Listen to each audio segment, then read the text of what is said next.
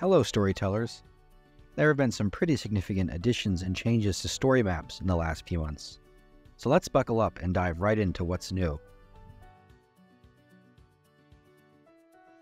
I'll start with my personal favorite new feature, the ability to present a collection using a map.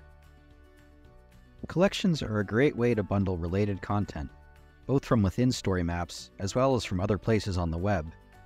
But because StoryMaps is a tool for place-based storytelling, there are lots of collections where most or all of the items can be tied to a specific place.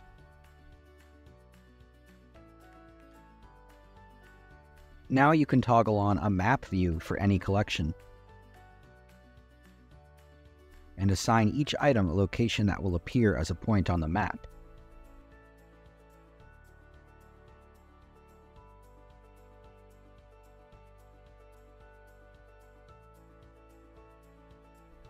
With the map view turned on, viewers of the collection can get a sense of how the content within the collection is organized geographically, and browse it that way if they'd like.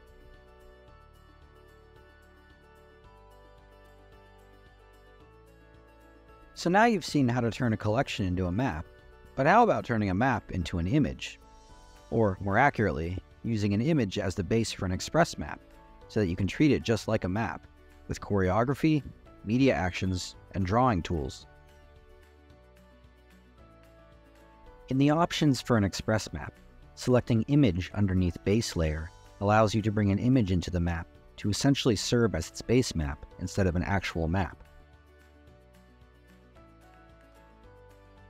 Once you've done that, you can add features to an image and configure informative pop-ups.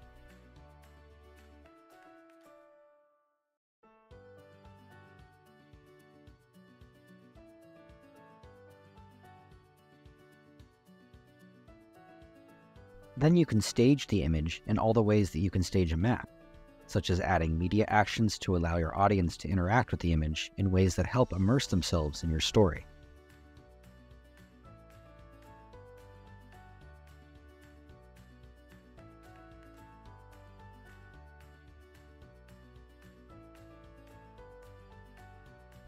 StoryMaps is great for telling your own personal stories, but that doesn't mean your stories can't be used as inspiration, or even a platform for others.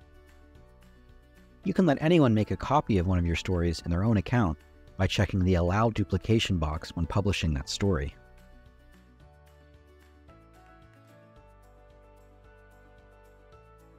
But you can also go one step further and create a particular type of story called a template that is especially intended to provide a base that other storytellers can build upon.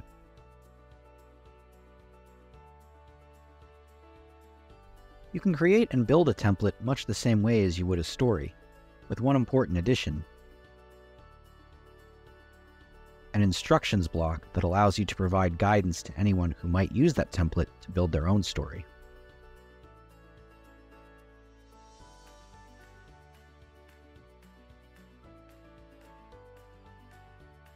When viewing a template, readers will have the option to start a story from that template. Any instructions blocks will still be visible in the story builder, but won't show up in the published version of that story.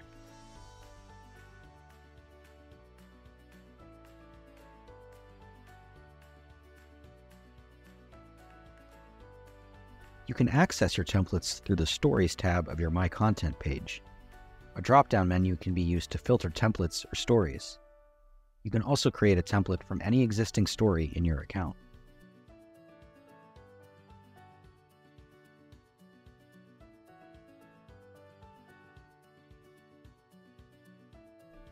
There are a couple of updates to the theme builder too.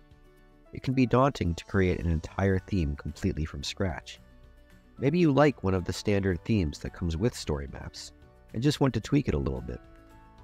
Now, when you start a new theme, you can pick any of the 5 standard themes to use as the base for your custom theme.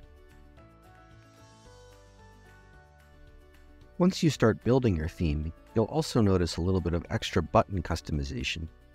You can now set the color of the text on the button to give it the best possible contrast against the color of the button itself.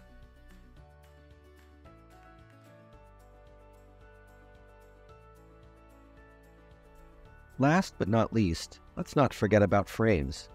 There's been a big addition to these quick-hit, mobile-authored stories in the form of a brand new template. In addition to the journey and timeline templates, the custom template adds an extra level of flexibility. Mix and match text-only slides, map-focus slides, or image-focus slides, and use them in whatever combination and order you'd like. We're constantly looking to improve story maps in any way we can.